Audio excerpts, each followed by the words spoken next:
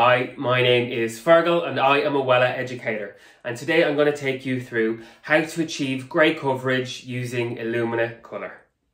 My client wants to achieve a beautiful natural amber toned result with a slightly deeper root into a lighter, more sun-kissed end. Our starting point today is a 4-month regrowth with a natural depth of 6-stroke. She has about 50% white hair through the hairline and a scattering of 30% to the back and sides. She also has some existing lightness through the mid-lengths and ends. If your client has less than 70% white, you can use your target shade by itself. For hair over 70% white, mix half and half of your natural, such as 6-stroke, with your target shade. The shades that I've chosen to achieve this beautiful amber toned root are Illumina Color 6-stroke 37 and 6-stroke with 6%.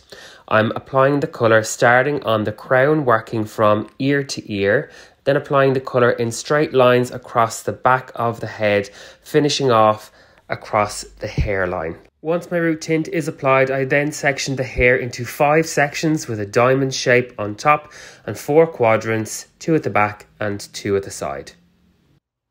To add more highs and lows to the hair and give the haircut more dimension and definition, I have used a freehand painting technique, starting off with a deep weave and applying my BlondorPlex to the mid-lengths and ends using Illuminage highlight paper, making sure that my bleach and tint do not overlap, but also to give extra lift through isolation.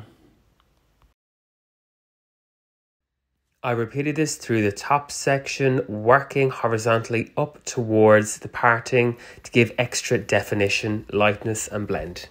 The roots were developed for 40 minutes in total without heat, and the ends were developed for 20 minutes in total until we achieved the lift on the depth of a 7 or an orange-yellow undertone. After rinsing, we applied WellaPlex number 2 for 10 minutes before shampooing twice using Color Motion Plus shampoo.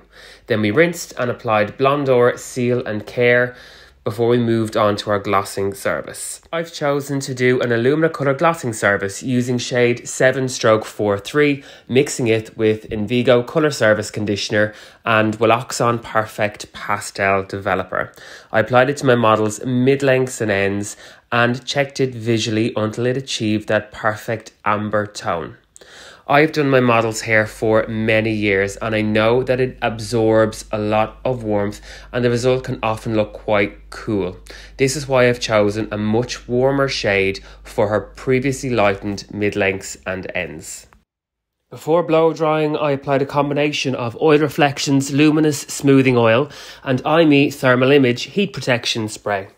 I used my GHD hairdryer then to wrap dry the hair before giving it a soft wave using my GHD Curve Classic Curl Tong. Finally, to finish, really show off the colour and all the dimension through it, I used a little spritz of IME Glam Mist Shine Spray. Here you can see all the dimension that the lightened areas have brought through it. The perfect coverage using Illumina Color on the grey roots area and all the dimension through the back and sides. To maintain a look like this, I would recommend using Color Motion Plus shampoo and conditioner.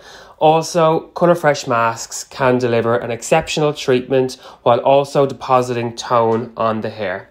For my model, I sent her home with some caramel glaze because she loves those deeper, warmer tones. However, she could play around with the likes of Copper Glow, Chocolate Touch or Golden Gloss as well.